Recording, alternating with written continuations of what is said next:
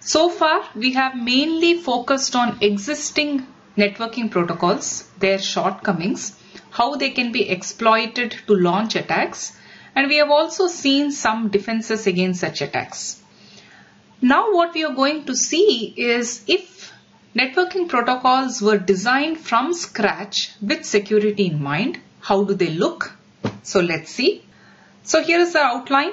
We will look at different layers of the protocol stack and protocols at these layers that have been designed with security in mind. So at the application layer, there is SSH protocol, which many of you are already familiar with. DNSSEC we already covered, so we won't get into it. Transport layer, TLS SSL is again another secure transport layer protocol. This also we finished. Network layer we will cover IPsec, and at the link layer we will cover WPA and web. Before we dig in, it's good to understand what does security mean at different layers. So when we say secure protocols at the application layer, the idea here is that there is some functionality you want to support and you want to ensure that this functionality is secure as well. Thereby, the developer has to implement all security mechanisms. And whatever security operations you're doing like encryption and integrity checks and so on, these will be over the application payload. So unlike, for example, when we dealt with HTTPS, it's the transport layer that is performing these encryption integrity operations. Whereas when we talk about protocols like SSH, which are operating at the application layer, this protocol itself is implementing these security mechanisms. Similarly, at transport layer, if you were to provide security, many applications can leverage. That is what we have seen in the case of TLS SSL. Web application can use it, email application can use it, and so on, because these are running at the application layer. Earlier, they were just opening regular sockets. Now they can open secure sockets based on SSL and TLS. That is what is shown in this particular figure. Again, even in this case, the security operation, that is the encryption and integrity, will be over the application payload. So these applications will generate some message and you are doing encryption and integrity checks over this. So when you do something like this, there are no changes to the operating system, but the application needs to change because earlier it was using TCP socket. Now it has to use an SSL socket. That means you have to change the application. One other thing I want to mention is that these can be subject to denial of service attack. We have seen this earlier as well. For example, if you inject malicious data and the integrity check fails, you can close the connection. This will result in a denial of service. So what does it mean to do security at the network layer? So the idea here is that when you do this, you are securing the internet. In other words, you are protecting every packet. This offers better protection against DOS. So when you implement security at the network layer, you have to make changes to the operating system, unlike in the earlier case where application layer protocols as well as transport layer protocols, as we have seen, there is no change to the kernel. Whereas in network layer security, you have to make changes to the operating system because that is what deals with packets and you're protecting packets. And one big advantage of this is all applications are protected without any changes. Earlier, you were having to insist that an application use this SSL or TLS, which comes with TCP, but if there was an application that, let's say, wants to use UDP, it doesn't have much of a choice. It has to implement the security functionality as part of the application itself. And these deal with application layer changes. Whereas when you do network layer security, you don't have to change the applications. Whatever packets they are generating, when they come to the network layer, they are protected. All applications are protected, in fact. But this requires kernel level changes. One other point to note is that the endpoint protection, when we deal this network layer security, is an IP address and not a user. But if you can change the application, the endpoint can be a user, because this is how things are implemented in the internet. That is why this condition arose. And when you provide the security here, the security operation, that is the encryption, integrity checks, all that will be over the transport header and application payload. In other words, application is sending some message M to which you have added a transport layer header. It could be a UDP header, TCP header or whatever, and then you are providing security over this, and thereby you may be encrypting both the transport layer header as well as application layer payload, or doing some integrity checks over it. Link layer security means you are only offering protection only over that link. This is very local. So if there are two nodes A and B, there is a link between them. You are trying to protect what happens over this link.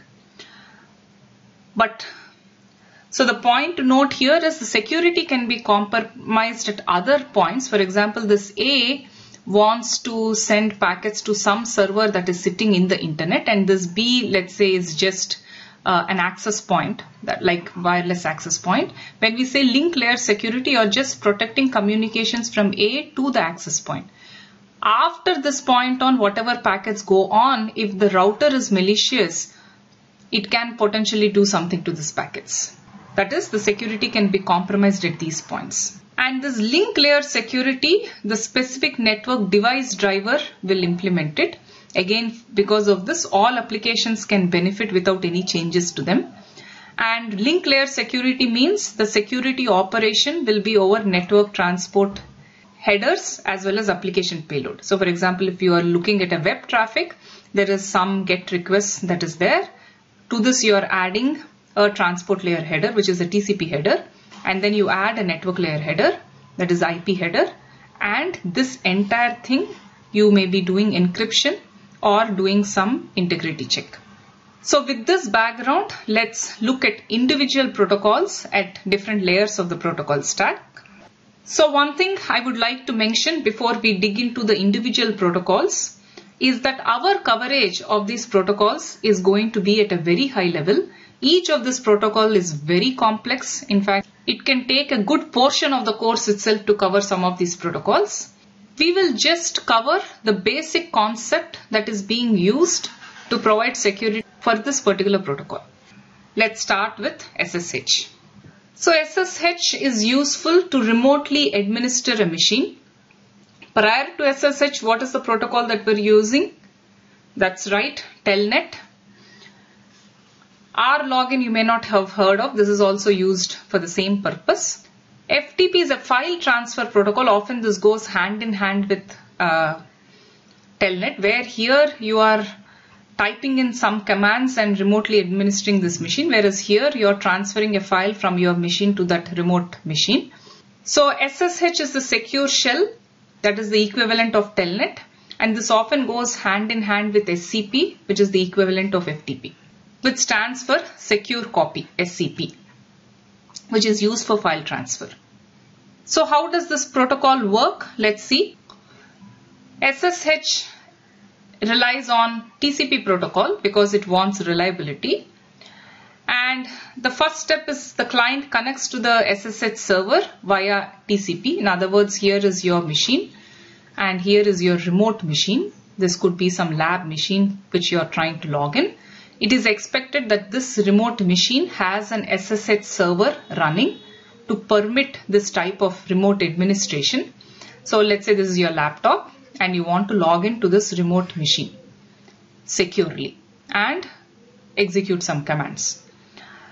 So the first step here is that the client connects to this SSH server sitting on this remote machine via TCP. This is because SSH wants to have reliability. After the TCP handshake, much like in SSL TLS, both parties exchange supported encryption methods, protocol version and so on. After this, they initiate a secret key exchange to establish a shared key. This is based on Diffie-Hellman key exchange. This is for encryption. This is not for authentication. Again, that is something I want you to keep in mind. And then starts authentication, where server sends a list of acceptable authentication mechanisms which the client will try in sequence. So one can be password based, where the client passes the password encrypted with the shared key derived using the Diffie-Hellman key exchange. This also supports public key based, where if the client has a public key, it can send the server its public key, and server checks if this key is authorized. This is pre-configured into the server, and server then sends a challenge to the client using the client's public key. The client has to decrypt it with the private key and respond to the server. So this is a challenge response, much like we have seen as part of cryptographic protocols. Once the client is authenticated, the server lets it access its resources. For example, it will give a command prompt. So what we have seen here is the client is being authenticated by the server. But what about server authentication? That is, how about the client authenticating the server? This we have seen earlier. What is it based on? That is right, leap of faith. In other words, the client trusts the server the first time and saves its public key, and next time it contacts the server, if the public key were to change, it will give a warning. So that is more or less with SSH. As you can see, there is a lot of similarity between SSH and SSL and TLS. But there are some differences as well. For example, this leap of faith is a big difference.